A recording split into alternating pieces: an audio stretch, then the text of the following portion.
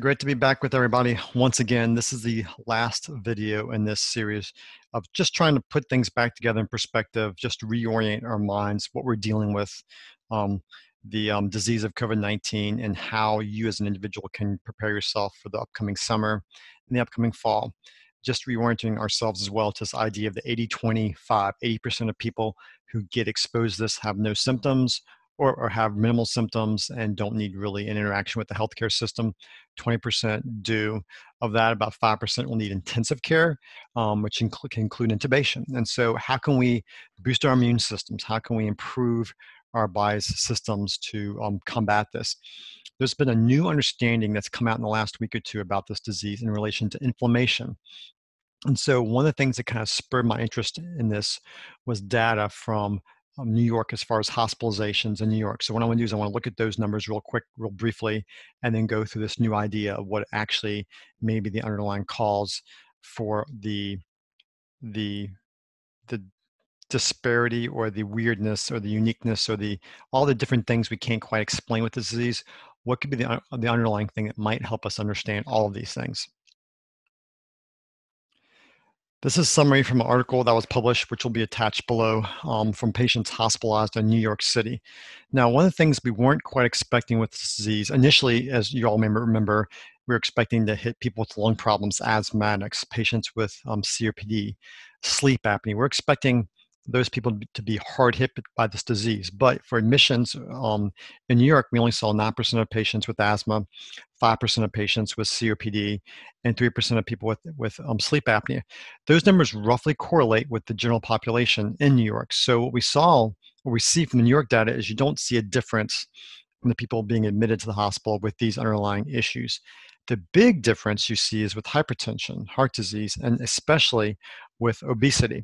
So people with hypertension, 57% of the patients admitted to the hospital had hypertension versus 29% in the general population. Over 42% had a BMI over 30. 11% with coronary artery disease, 7% with CHF. So one of the things is, how can you explain weight being a major admission characteristic, or hypertension being a major risk characteristic? Well, by now most of us know about the ACE2 receptor. And for those who are practitioners, we use angiotensin converting enzyme medications for blood pressure control, for heart attack prevention, for stroke prevention, for saving people's kidneys. If you're a diabetic, we'll use ACE inhibitors to actually help protect your kidneys. So we've been using these medications for quite some time.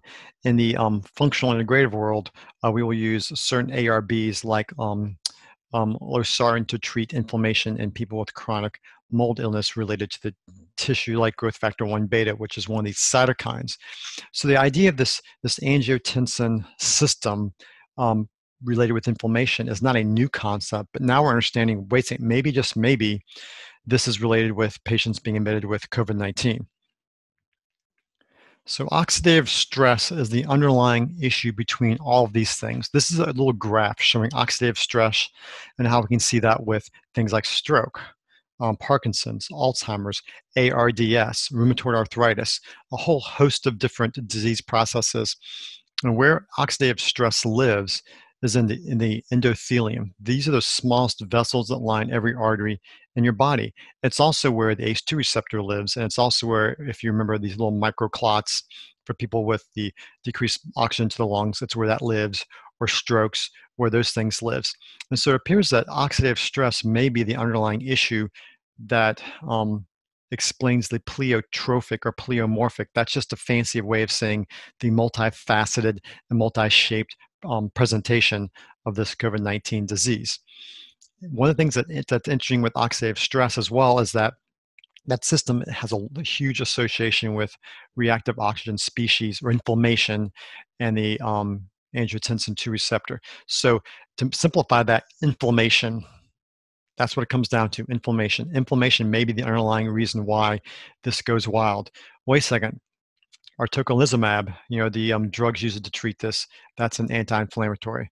Wait a second. Some of these things like IV vitamin C are anti-inflammatories. Wait a second. Some of these anti-parasitic medications are being used for their anti-inflammatory effects. So it appears that some of the emerging data is maybe oxidative stress at the level of the small vessels.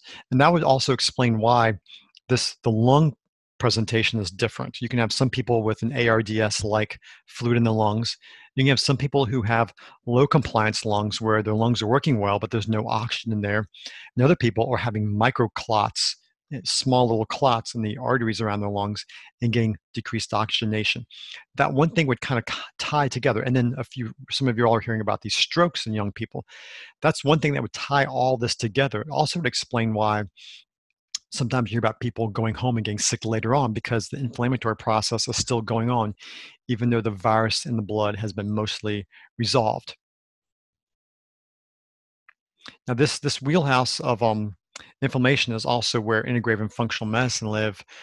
In our world, we realize inflammation is an underlying cause for diabetes, Alzheimer's, cardiovascular disease, and a whole host of other diseases. And we've been working on inflammation treatment in this world for decades, and we have some of the top thought leaders, whether it's Dr. Houston at Vanderbilt or Dr. Bredenson at UCLA or Dr. Mullen and Fasciano at Hopkins and Harvard. Those are teachers or educators in our world that have been in this oxidative stress and inflammation world for years, if not decades. Here's another graphic showing this in a little different way, showing how obesity and diabetes and cancer with oxidative stress can be related with things like inflammation, increased risk of cancer. It's really quite interesting because in the nutritional world, in the functional nutritional world, we use things like whole grains, like fiber to help decrease inflammation. We'll use things like omega-3s, nuts, seeds, vitamin C, things like carotenoids found in your orange and yellow foods. And these are all things that we've had data for that actually, wait a second, these help the inflammation in this COVID-19. And some of the research articles for those are in our survival guide, which is available on our website. So we're coming full circle to this whole idea of maybe inflammation, simply said, more specifically put, endothelial dysfunction in this reactive oxygen species world might be the underlying culprit in the very different, multifaceted expression of this disease that we are now learning about called COVID-19. This graphic is more specific to the actual endothelium, which is the small cells lining the smallest arteries in our body, and showing the connection with this renin, angiotensin, aldosterone system. Again, the ACE2, that's where the ACE2 kind of sits, and the association with kidney function, liver function, and lung function. One of the interesting things when you have patients admitted to the hospital, they're using clinical diagnoses such as elevated liver enzymes, such as low platelets, low white counts, elevated LDH, CRP. CRP is actually made from the liver. SED rate. SED rate is actually an inflammatory marker from the blood. These are all things we're seeing that the common thread with all these is endothelial dysfunction, i.e. inflammation. So this may just be the key that helps us go forward with therapies as well as treatments with this disease. This is a little more complicated graphic showing the same kind of idea, looking at the connection with the lungs, the liver, the kidneys with the small arteries. And you have to realize that when we start looking at all these dots and these lines, the thing that connects all these is actually the endothelium. So endothelial dysfunction, which is the underlying cause for cardiovascular disease, heart attacks and strokes, dementia, autoimmune issues actually might be the underlying issue with COVID-19 disease as well. And this is where functional medicine lives. Functional medicine lives. Sorry, there we go. This is where functional medicine lives. Functional medicine lives the combination, the intersection, the connection point for all these things. It's where the small roots in the tree, where the endothelium can be, that can affect with lifestyle, diet, nutrition, stress, sleep. We've talked about sleep and its impact on your immune system for the last 8 to 10 weeks. Genetic predisposition, antecedents, those things that set you up for this. Is there a way that someone can figure out just for them what might be the things setting them up for this disease? Then looking at your organ systems, seeing how the heart and the lung interact with the kidneys, all these other things, and then looking at the signs and symptoms. It's been really interesting to see how I've learned how to diagnose people based on weird shortness of breath, weird loss of smell, some muscle aches, some weakness, and these really what would have been unassociated group of symptoms. And now that I have a bigger view of what this disease is, I'm actually clinically diagnosing people, doing antibody testing on them, and having it come back positive. So this is all quite interesting and unique, and just really, I think, showing the future forward with this disease entity. So so hopefully this last part of this was helpful. Having a little, I'm gonna move these things around a little bit here. Hopefully this was helpful. As we go forward, I'd like to continue to discuss these things through our different educational media on our website, through social media. If this four-part series has spurned any questions, I'd love to take those, maybe do a live Q&A later on just to address some of those things. The reality is we are learning so much and so quick. Therapies we thought were great for COVID-19 are now obsolete. Things we thought were not obsolete have become useful and gone out again. So this is a very quick changing environment. But ultimately, as a physician, the first and foremost thing we're supposed to do is no harm.